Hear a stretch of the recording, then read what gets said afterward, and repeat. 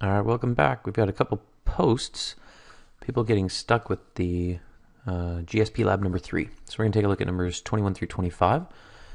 And so what we got on screen here is, now we're going to have a little fun. So it's time to make an Escher type tessellation. Create a new sketch with control N. So I've got that shown over here on the right. Start with an equilateral triangle formed by taking any line segment, rotating about a vertex by 60 degrees, and then connecting the points. It's going to look a little something like this. Take your line segment. I'm going to make it kind of look like a standard equilateral triangle, but that is not important here. So I'm going to click here, rotate the entire segment by going up to Transform Rotate. Notice I'm clicking on the pieces I want to rotate. And that would say 90, I'll type in 60, and I've now rotated.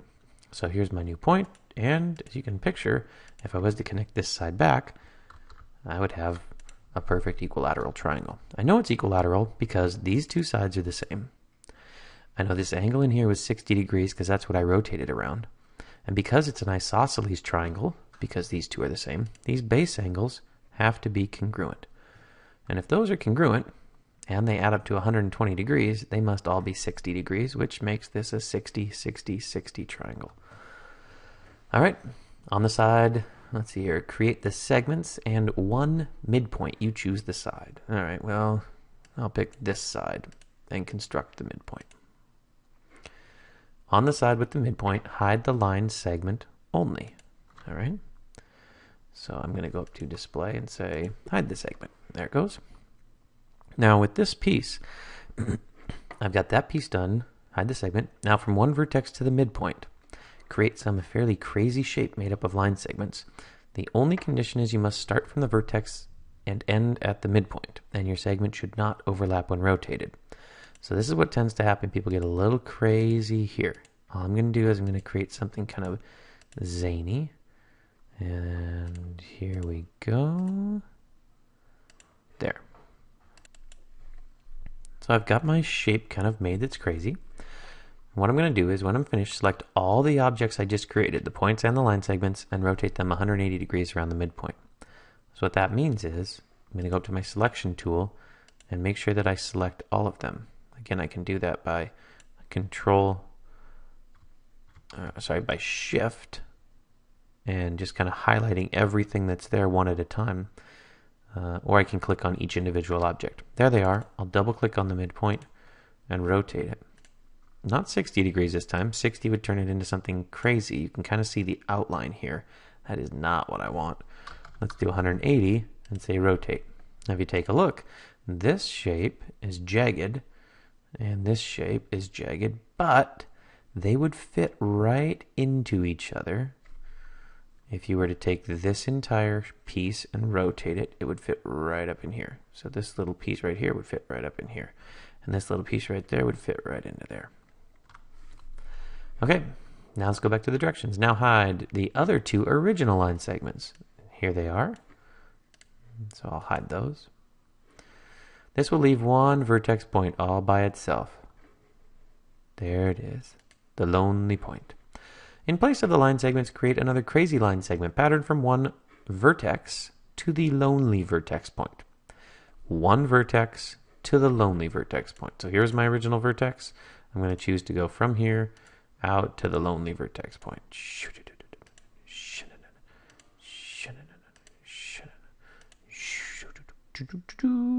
And this is where you can really be a little bit creative because it's cool. All right, there we go. That's what many of you did, which is fine. And now I'm going to highlight all of those pieces like that. Once you finish, select all the shapes and rotate it 60 or negative 60 around the lonely vertex point. Well, I want to rotate this one so it'll fill in my little missing piece here, which means I need to rotate it 60 degrees. I need to make sure I've double-clicked on the correct point and then rotate. In this case, 60 degrees. Now, if you take a look, there it is. I'm going to say rotate. Now, what happened here is my shape has overlapped itself. You can see that here. Definitely overlapped. But you just created the shape. So all you have to do is move it. By pulling a point, you can make sure that your new shape doesn't overlap. And there it is. Okay. Well, that was kind of cool, I guess, in a sense. That point disappeared, so I'm just going to create the intersection point. There it is. So I've got all my little points and everything's okay. All right.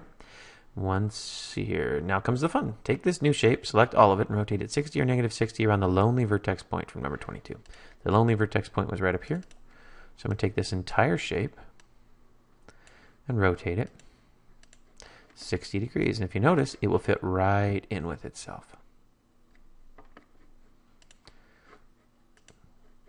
And you can continue rotating until you have gone all the way around. And I guarantee it's going to fit right into itself because that's how we built it. So this was the original one down here at the bottom.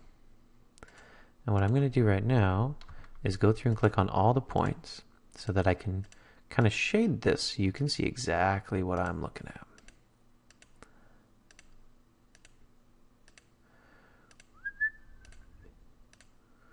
Hope you guys had a good weekend. Way too sunny in California, I will tell you that much. Let's see here. Construct polygon interior. There is my original shape. Do you guys see it? That's kind of a cool little shape.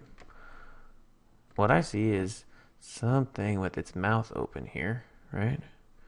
So I kind of color it. Maybe if I wanted to, maybe I'll put like an eyeball in here. Oh, there it is. Ruff, ruff, ruff, ruff, ruff.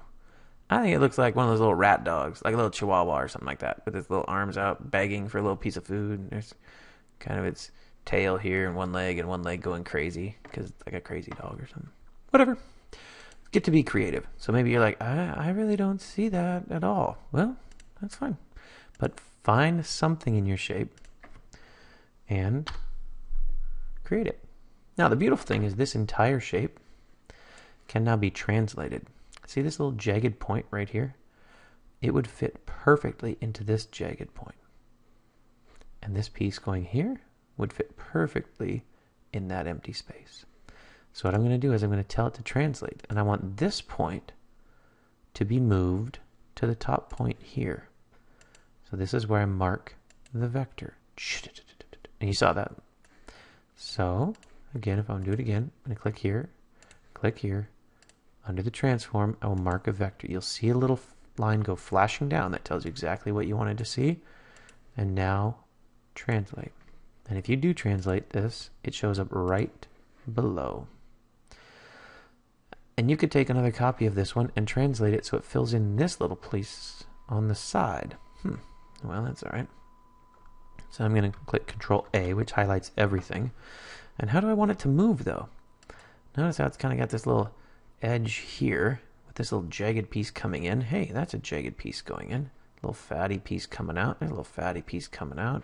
Another little jagged piece. It looks like this piece would fit perfectly right in here, where this piece moves to there.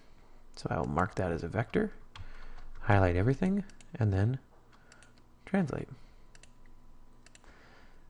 And what you'll be able to see is, if you were to continue doing this, your shape, your original little triangular, what was an equilateral triangle, this entire shape right here is being used to tile the plane.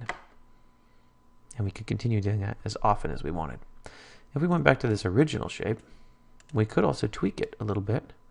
You're like, ooh, that shape I didn't really like. I'd like the dog to have a smaller jaw. Okay, well, now you've made a smaller jaw. Ooh, the nose is kind of funky. I agree, the nose is kind of funky. So we could take that, maybe tweak it just a little bit. Or do something totally different. Where now it's the mouth is over here. I don't know. It's totally up to you. But this is a chance where you kind of get to be a little bit creative.